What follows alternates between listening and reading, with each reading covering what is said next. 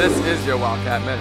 Men's ice hockey extended its winning streak to 5, topping Brown and sweeping Northeastern.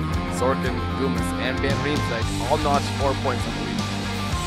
Volleyball clinched the American East regular season title. Here's Mike Griffin with the call. UNH has won the America East Conference regular season title. They took 120 men's and shots from the mark as men's soccer season came to an abrupt end, falling to Hartford 4-3 on penalty kicks.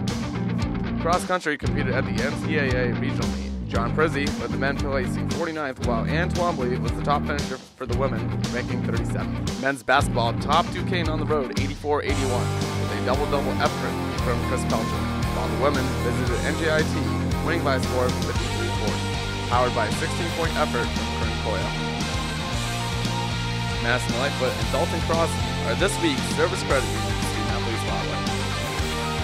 Here's the upcoming slate in Wildcat Country. Be sure to visit UNHWildcats.com for the latest breaking news.